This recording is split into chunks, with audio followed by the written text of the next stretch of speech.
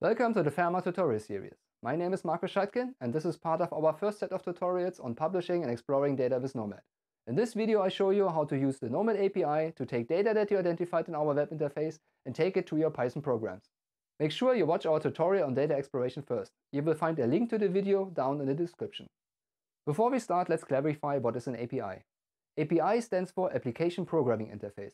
More specifically, in the context of a web application, this is usually a REST API. Representationist data transfer, or REST APIs, use the HTTP protocol to retrieve and manipulate application data on a web server. Very much like a web browser gets HTML pages or posts your latest tweets, a REST API client uses simple protocol operations like get, post, put, and delete to manipulate server resources that are identified with URLs. Since the HTTP protocol is so ubiquitous, there are many ways to get started with a REST API. You can simply use your browser or command line tools like curl or wget, or one of the many HTTP libraries like Python's request library. The challenge to use any given API usually boils down to knowing what the URLs are and how to interpret the data. NOMAD offers you several helpers to approach its API. Let's first have a look at how the web-based user interface can help you. Throughout the user interface we have placed API buttons. See, the web interface also uses NOMAD's API. And behind these buttons, you find the HTTP request that NOMAD just used to acquire the information you see. Here on this overview page, for example, the API buttons show me the request that was used to get the data for this entry. In this case, we have two HTTP requests. Roughly speaking, the first one gave us the data on the left column, the second one the data that's used in the cards on the right. Let's inspect the URL for the first request. The URL does not have a domain part, so it used the same nomadlab.eu domain that the web page is using. The first part of the path identifies the version 1 of the API and separates it from the other parts of the web application. Then there is the API endpoint. Entries shows us that this is about entries. The next segment appears to be some kind of ID. This is a very typical API pattern that specifies the type of a data object followed by the ID of a specific object. The response simply contains the entry's data. Here NOMAD returns the basic entry metadata, basically all the information that is also available in the search interface and that is shown on the left. You can compare the information in this JSON with what is rendered on the left side of the page, and you will be able to find all the information here. This is a simple GET request. If you want to do this yourself, you can simply use your browser to do so. I can copy the URL and paste it into the browser window. Put nomadlab.eu in front and you get the same response right here in your browser window. Let's have a look at the second request. We are also going for entries data with the same ID, but now there is an archive in the query segment in the URL. The archive is what we call the sum of all processed data for an entry, the structural hierarchical data format that we learned about in the Exploring Data tutorial. This time we are doing a post, and what we are posting is a query to the archive. A post request typically has a body with the data that you want to post. In this case, it's a query to the archive of the entry with the given ID. This query consists of a required part that allows us to specify the partial information that we like to have. Here the entry page asks for all the potential information it can display in the cards on the right side of the page. If we look at the response, we see first that the query is reflected back, and then under data we get the partial archive. If we browse the various sections, we see that it only contains what we asked for.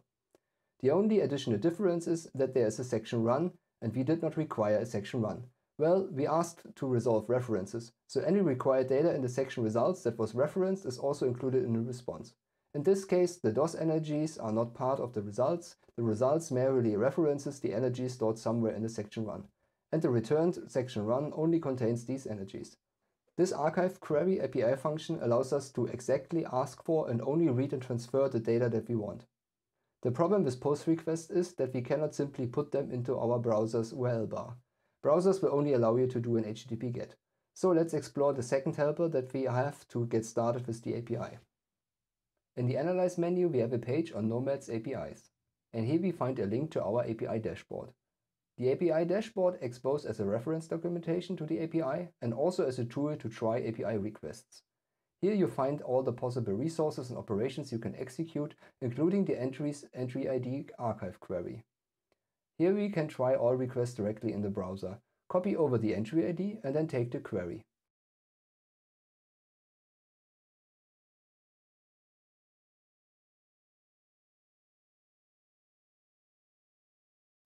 And execute the query. Below you will see the response. The response contains all sorts of data, including the density of states.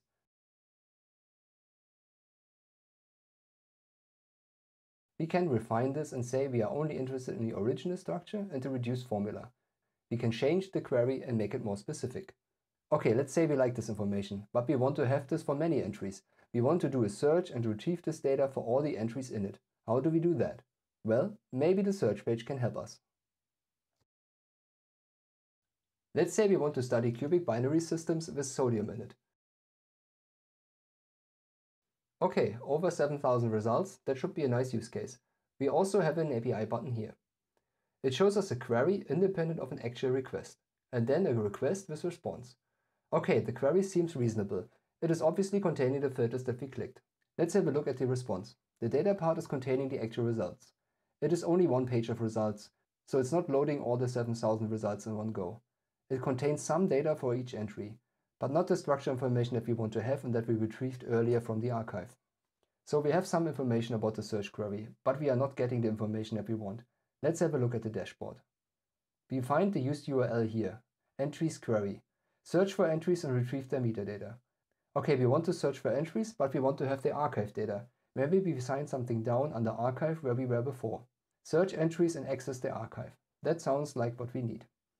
If we look at the example request body, it seems to allow us to specify a query similar to what the GUI was using. We can send a pagination object and a requires object. Okay, let's try it. Let's copy the query from the API dialog and copy the required that we were using before.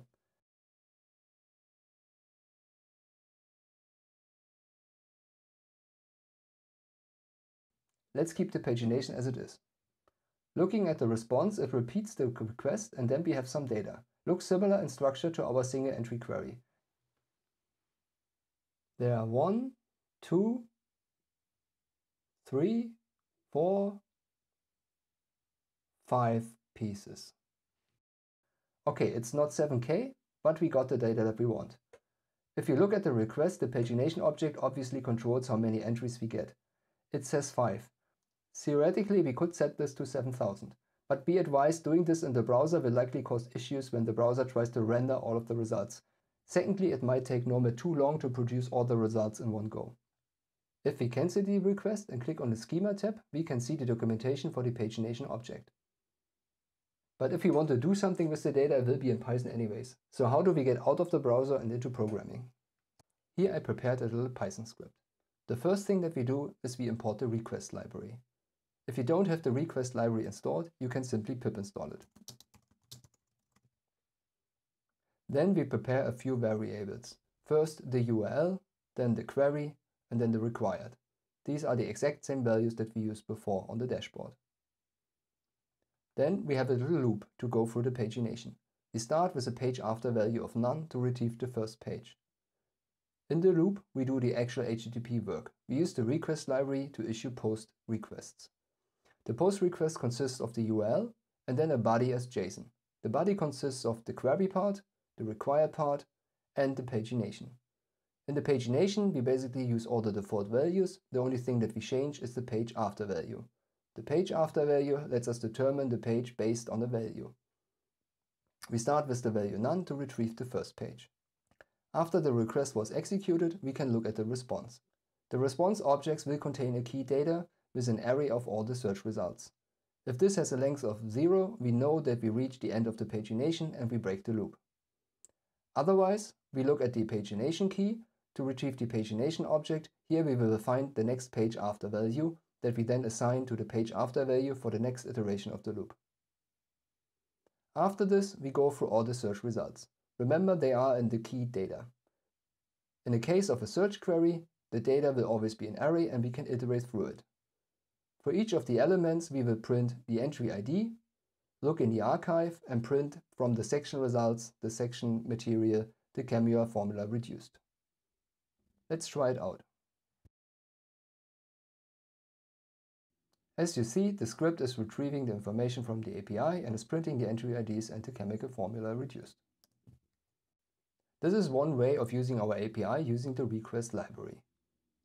To learn more about our API, please also have a look in our online documentation on Nomad's API and on our Python library. This concludes our tutorial on the Nomad API. This was obviously just a quick glance to get you started. There's much more to explore. I put all links to Nomad, the API dashboard and the API documentation down in the video description.